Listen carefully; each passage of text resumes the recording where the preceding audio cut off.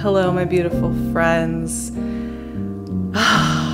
Yeah, I am settling in for, I think, a very nourishing and curious conversation to get us all set up for December, because I feel like December has just so many expectations linked into it. Not only do we have whatever we might have when it comes to our relationship to the holidays, whether that be pressure or some grief or maybe total excitement, or a weird mixture of all of those. But also I think just this idea of a final month of a year, there's so much pressure for it to be about culmination, jumping to conclusions, figuring out who we are, knowing what we've done this year and how far we've come. And this strange idea that when we come to the solstice and the end of a calendar year, that somehow this is when all the mysteries are going to be resolved and we're going to be able to have kind of hindsight over the whole year. And while to some extent you can definitely look over the course of a year and think about how much has happened, how much we've grown, give ourselves some credit for all of that, I also think that in entering into this December, rather than trying to get to those kind of culminating, conclusionary moments that somehow pull it all together, I would suggest that we walk into December and all the way through December and into the new year with this sense of liminality and with this sense of openness to the mystery, rather than to this kind of idea of wrapping things up in a nice, tidy bow. That was the first thing that came up for me sitting with this December and the messages that were coming through, was this idea of the liminal. So that, even that word, I just love so much. The liminal is based on the Latin root, which is limen, the threshold, a doorway between two worlds. And I think so often we resist liminality in our lives. We resist these doorways. It feels like something we should just rush through and get to the other side. We want to be in one state and then in another state. But for me, liminality is really where the stuff of life is. It's where it's waiting, it's where it's sitting. And our life is more about these liminal spaces than it is about the concrete forms that we take. So the first thing I want to say is kind of be open to your own porous liminality this December. Kind of get curious about that. Get curious about that ever changing flow that is you, that isn't interested in investing in solid concrete forms solely, but is more interested in the ever changing forms within you. And just feeling some curiosity about that. Of course, it's good to have a little bit of structure. It's good to, we need a little bit of structure to be here in this physical world and to find a path and not to just float away into kind of nebulous abstraction, of course. But I think so many of us feel like we shouldn't be in the liminal anymore. There's something that should have been wrapped up, decided, understood. And I think I just want to set some expectations about December being much more about the mystical. And for me, solstice time, no matter which hemisphere you're in, whether it's winter or summer solstice for you, and this season of shifting from Sagittarius to Scorpio energy is so much about the liminality, the mysteriousness, the unknowableness of all of this. I think even, the old Roman celebration of Saturnalia was about the inversion of social roles. So the rich patrons would be the servants would be in charge for the day, for the festival. festival. This whole idea of kind of turning things on their head and getting curious about what the world looks like from a different vantage point. For me, this is much more what December is about. And I think just setting that expectation for it and connecting with it in that way can really change the way we experience this month and this season of the year. It's a very mystical season, and I think that's why there's so many, festivals and celebrations and introspective points in this time of year. The other thing I wanted to mention as setting an expectation for this season is not to pursue self-improvement or this idea of perfect happiness. I know probably we've all thought about this topic a lot. This is nothing new that I'm saying here. But I do think that when we're coming to the end of a year, we feel like we need to have these culminating feelings about who we are, about how we've improved, about how we've moved forward, about, what our linear journey has been. I think it's really a great idea to take all of that off the table in December and to just take off this push to feel happy, to feel satisfied, to feel improved, to feel like we were coming up with all the ways we are going to keep improving ourselves moving forward. It's something that I mentioned in our Mars retrograde conversation, which all of December will be Mars retrograde in Gemini. And you can check out that Mars retrograde chat if you haven't yet. But one of the things I was talking about is about this idea of constantly chasing a future self that we never get to. And I think that's been really valorized in our culture, and this whole kind of billionaire worship culture that we're in. And I know probably all of you aren't really into that, but there's this idea, and I think especially in the American context, that this is where valor is, in pursuing our best self constantly, chasing the shadow of ourselves and running after it our whole lives is what makes us responsible, good, valuable, ethical, moral, all of these things. This idea that if we keep chasing ourselves into this happy self-improved state, that's what's going to make us okay. And I just want to fly in the face of that completely. That this is actually a season where accepting ourselves as we are right now. In my case, I'm coming here, I'm sitting here, I am just on the lowest bar of energy you could possibly be on. My creative ideas, I am trying to have all these creative ideas and put all these puzzle pieces together, and I'm finding it really, really challenging right now. But rather than being well, I'm going to improve myself into a better version that will be able to do that,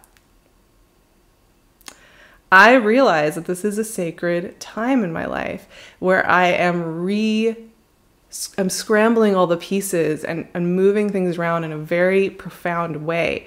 And that doesn't involve this idea of self-improvement. It involves me embracing my bittersweetness, my sadness, some of my slowness, and other parts of myself that have nothing to do with pursuing happiness or self-improvement. So I think I'm my happiest and my most creative when I'm not actually trying to improve or be happy, and when I'm letting myself be. So that's the second expectation I want to set for this December. I want to talk a little bit about the astrology though, set us up for this December and get a feel for it energetically. Of course, this is going to be a Sagittarius into Capricorn season, and we're going to watch as this month unfolds, the energy start to pour into Capricorn as we move through the month. And I really wanted to talk about the astrology around the solstice and just take a moment to sit with that, because there's something really interesting happening with this year's solstice. Right before the solstice on December 20th, Jupiter is going to re-enter Aries. It just did a little retrograde. It went back and visited Pisces for a short bit. And so it's moving forward back into Aries. So we're coming back to themes around understanding this idea of self in new ways that don't involve so much pressure and stress, and is a little bit softer and a little bit more expanded. And then we have the solstice on the 21st. The sun moves into Capricorn. The solstice happens. And right after that, on December 23rd, we have a new moon in Capricorn. And we also have Chiron going direct in Aries. So there's a ton of energy in the few days around the solstice where all this energy is going to be getting activated in the cardinal signs of Aries and Capricorn. Just totally lit up. And that will kind of continue till the end of the year, because we also have Mercury getting set up here at the very end of December on the 29th to station retrograde in Capricorn as well. And it's going to be joined by Venus and Pluto. All three of those, Mercury, Venus, and Pluto, are going to be together in the sign of Capricorn as Mercury stations retrograde. So we have a ton of energy the second half of this month in Capricorn and in Aries, doing some really powerful work. I think this is interesting and worth note, because Aries and Capricorn are the two signs that I would say are the most deeply related to this idea of being somebody in the world. You know, Aries is all about that I am, I exist, I'm here, I'm taking my space, I'm initiating things, I'm moving through things. And Capricorn is all about like our legacy, the way we show up to our work in the world, you know, the way that we make impact in the world. And I think these two signs, these two cardinal signs that are all about initiating action, often get embroiled in this idea of self-improvement, of being somebody, of pursuing goals, which in and of themselves are not negative things, but they do get co-opted in this idea of constant pursuing of these ideas of success, of mastery, of domination, and really exhausting thematics. And one of the things this solstice season this year, and this December in general, is to invite us into a more mystical understanding of our connection to the signs of Aries and Capricorn. This idea of the initiate is something that's really, really powerful. Michael Meade, who does a lot of work with living myth, the way we work with myth in life, says that once we step onto the path, it will take us much further and much deeper than we would ever choose to go on our own.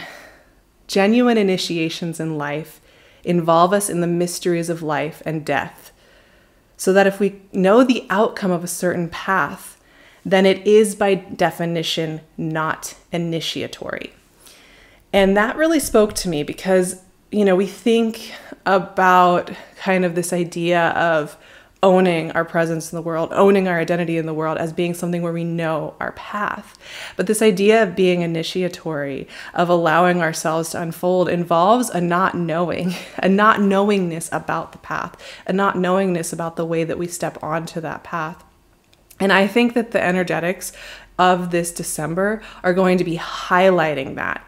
They're also going to be highlighting our discomfort with that kind of not knowing that is involved in being our truest selves, and that our culture doesn't really ever give us support on that not knowing. Our culture tells us that if we are following our truest path, that if we are being our truest selves, we will know exactly where we are at all times. We will be oriented at all times. We will have a direction that we are going at all times, and we will never want for answers. But the wisdom that is coming through here for this solstice season, what I think the solstice is really about, and what this season of the year is really about, is actually that the more truly we are living with ourselves, the more we are going to be on a path that we have not seen before. The more we are going to be on a path that feels very unfamiliar, and that we don't know what those ingredients are yet. And I think this also flies in the face of this idea of self-improvement. The idea of self-improvement is that we are on a path that we know what it is, and we can pursue our way down that path. And there is a set way, a set form that we are supposed to take at the end of that self-improvement. This initiatory path that we're getting asked to work with all this energy in Aries and Capricorn, is going to be much more about releasing this idea that there is a set form, and take away some of the pressure about this pursuing the shadow of our future selves. And I think that's going to be a really, really important energetic that we're going to be working with. And it might feel uncomfortable, but I think it's so soothing and comforting to know that the not knowing is often a sign that we are more deeply in touch with ourselves than we realize. And my final thing I wanted to just say about this December as a whole, there's a lot of powerful energetics going on. I'm going to be getting into that in detail as we move through the month, especially over on my Patreon, if you're looking for a little more support. But own your attention and your energy and call it back to yourself this December, because there's going to be a lot of noise, I think, in the world. You know, December and January, there's always so much coming at us. All the extra advertising, all the extra intense news. We live in a very intense world. There are some really powerful and intense things going on in this world that have to do with war and revolution and all sorts of things. It's a lot to come at us. So it's very important, and this is my final thought for this December chat. It's very important to call your energy back home to yourself and to not let yourself be drug around by all the energies that are moving around, you know? And I think that involves this idea of pursuing happiness and success and self-improvement. The goals and the markers for those based on culture and based on advertising shifts constantly from one month to the next. So this is a great season to call all that energy and that attention back home to you, and to let that quiet be the thing that guides you. Now, I just want to pull one card. I feel like it just feels right. And we're going to just do a very brief moment with this card. I just want to see what wants to come out. The Fool. That's wild, actually, because it speaks to that initiatory path that I was talking about just a few minutes ago. That idea that when we're really on our path, we don't know where it's going. And that really does fly in the face of everything we're ever taught from the time we start school all the way through, doesn't it? So embrace the energetic of the Fool. The Fool is definitely not concerned with the popular approach to self-improvement, success, fame, or being anybody in the world. And I think the Fool is also like the Hanged Man and other symbols that have to do with contrarianism. It's about turning the world on its head. And like Saturnalia and like this work with the solstice, there's a lot of wisdom in December in general that is about inverting everything, turning everything upside down and seeing it from a different perspective completely. And that is its own mystical journey that involves a lot of not knowing and unknowing. And I think that's going to be really the biggest theme of December. So the question is, are we going to be able to let ourselves bask in that unknowing and just kind of let it be? Or are we going to fight our way through the unknowing and judge ourselves for it? And this is something I'm definitely still working on as I sit here with my empty cup and my need for a lot of just nothingness and just not pursuing projects at the moment. Can I let myself have that? It's something I'm working on. But I would love to see you over on Patreon. I'm going to be walking us through this entire month and all the beauty that lays ahead for us. It's a really, really wonderful space where I can offer you so much more worksheets, reflections. We're going to be doing so much to do with these aspects that I just mentioned briefly here in December. You can, of course, find me on my Instagram and my website, and I would love to see you here. We have so many deep, nourishing conversations ahead in the coming weeks as we close out 2022 and open up 2023. So I will see you, I hope, here in the very near future. Have a beautiful December, my lovely hearts.